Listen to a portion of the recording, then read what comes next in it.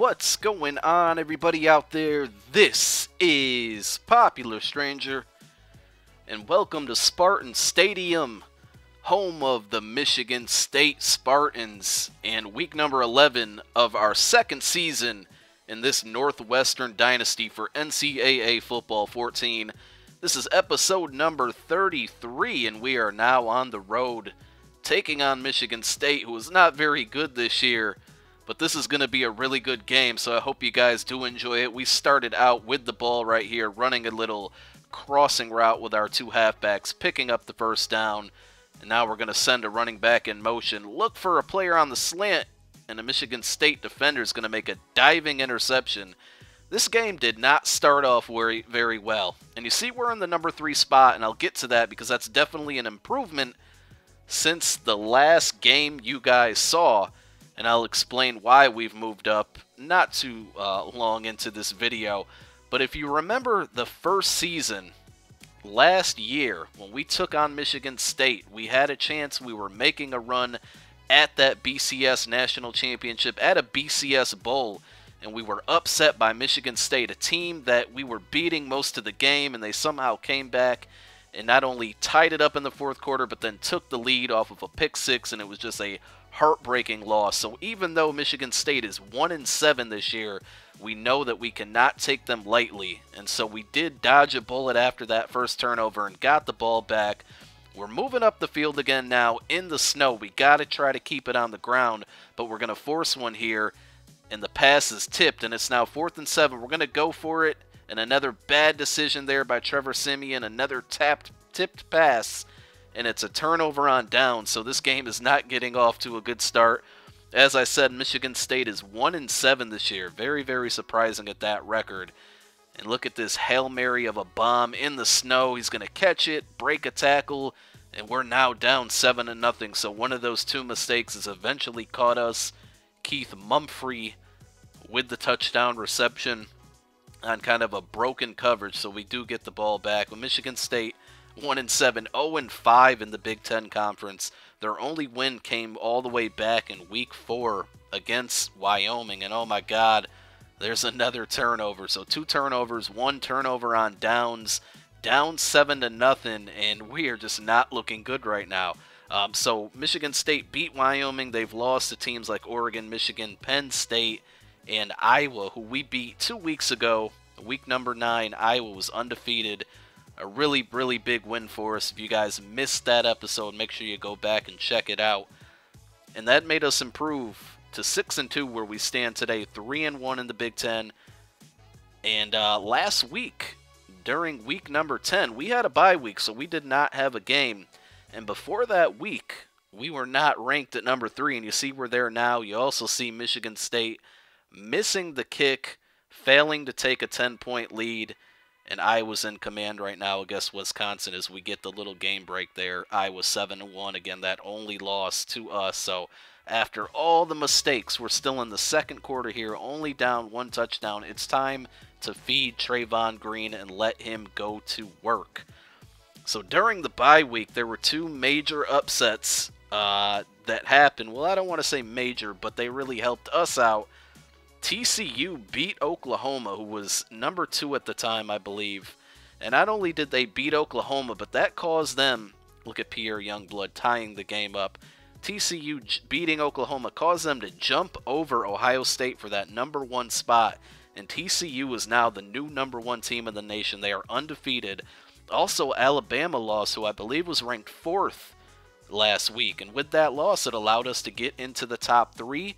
So we have a shot still, even with 2 losses, 2 really losses to good teams. But we do have a chance here still to make definitely a BCS Bowl, but still have hopes for a BCS National Championship. Now we are ranked 3rd in the nation. Oh my God, the screenplay killed us this game. As you see, they got a big conversion there on 4th down. But we are ranked 3rd in the nation. They run the screen again. Oh my God, and look at the blocking downfield. We're quickly back down now, 14-7. But we're 4th in the BCS ranking, so that's very, very important. We do need to jump 2 different teams to get into the national championship, and we're not going to be able to do that by losing to Michigan State, a 1-7 team who's only averaging about 21.4 points per game, 367 yards, and they also give up 25.9 yards per game. Not really ranked very well here. You see we are ticking down till halftime, trying to put some points on the board. Malin Jones with a tough carry, picks up 8, and then we're going to run the opposite play where we pass the ball, pick up the first down. We're going to do it once more because we were out of timeouts, or only had one timeout, trying to conserve some clock. We're going to take a gamble here with 0 on the clock. Trayvon crosses the goal line, and we are able to tie it up right at halftime, so the game is not out of reach. We're coming into this game ranked 52nd in the nation with 27.6 points per game. 340 yards is our average per game. The defense still holding up pretty well, even though they look terrible on this play right here, giving up another big-time touchdown pass, but we're allowing only 261.5 yards per game, 60.6 rushing yards per game. Both of those statistics rank us at number 1 in the nation. Very, very good. We have to do we're down 7 right now. A good kick return, something you guys have not seen much of really both seasons. This game is really hard, in my opinion, to get good kick returns against the computer. But we're going to keep it on the ground here, and actually a little swing pass to Pierre Youngblood. Down 7 in the third quarter. Game obviously not yet out of reach. We're going to look for Malin Jones there, and instead we find Tony Jones. And now we're going to run that fake jet sweep, hand it off to Trayvon, who's going to pick up a first down, get us to the 1-yard line. Now 2nd and goal, we run the stretch play, cut back inside, and we are once again tied up, this time at 21. Some Week 11 scores that we should get into. Number 10, Georgia Tech beat number 24, Clemson, 42-17. Georgia Tech is one of those teams, and look at this, another screenplay for big yardage. Georgia Tech is one of those teams that have been winning some games surprisingly, and we got to watch out for them because they could creep themselves up into a BCS bowl game. Number 23, Georgia beat number 18, Auburn, 26-14. And then in the only upset of the week, unless this game happens to be an upset because we're now down 7 once again, but the only upset that I'm going to speak of right now, my old team, my team from NCAA 13, Tulsa, upset number 6, Eastern Carolina University, 34-28. So those are your scores.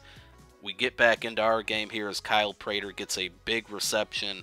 We're in the fourth quarter, down 7. We're going to run the option here, keep it with Trayvon Green. He's going to come up short of the first down, but a big gain on first down. And then we're going to get the ball to him in the air. Actually, that's Malin Jones who gets the ball on the little angle route coming out of the backfield. A big-time reception, 28-27, extra point pending. We would get it. Now 4th down, and we should have had an interception there. I was coming for the ball, and they're going to try to run another screenplay on 3rd and long. This time, I'm finally all over it. We force the punt. Time ticking down. We're going to get the ball back.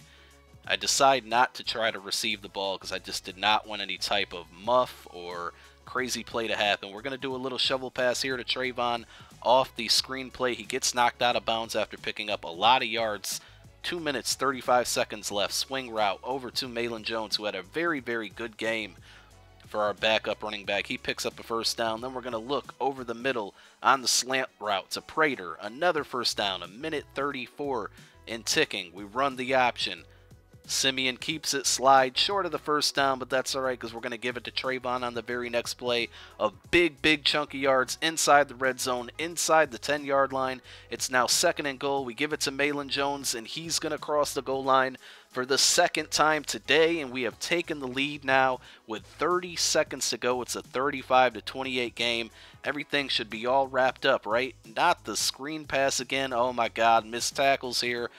Huge gain, 20 seconds and ticking. He's breaking more tackles, finally knocked out of bounds. 19 seconds to go. 1st and 10, Michigan State has all their timeouts. If they get in the end zone and tie it up, I might just cry right here on YouTube, guys. Now it's 1st and 10 once more. 10 seconds to go. A heave towards the end zone. Nobody's there, and this is the last play of the game. No, it's not. I lied. But they get another pass right there inside the 5. Here's the last play of the game. Cook drops back pass, trying to find a guy. He does find somebody, but somehow we manage to tackle him outside of the end zone, and we hang on, get the win. against 1-7 Michigan State, who's now 1-8. Trayvon with another huge game, a couple touchdowns, over 130 yards on the ground. We survive, improved to 7-2, 4-1 in the Big Ten now, and we have Michigan next week. I look forward to it. I'm out, guys. Peace.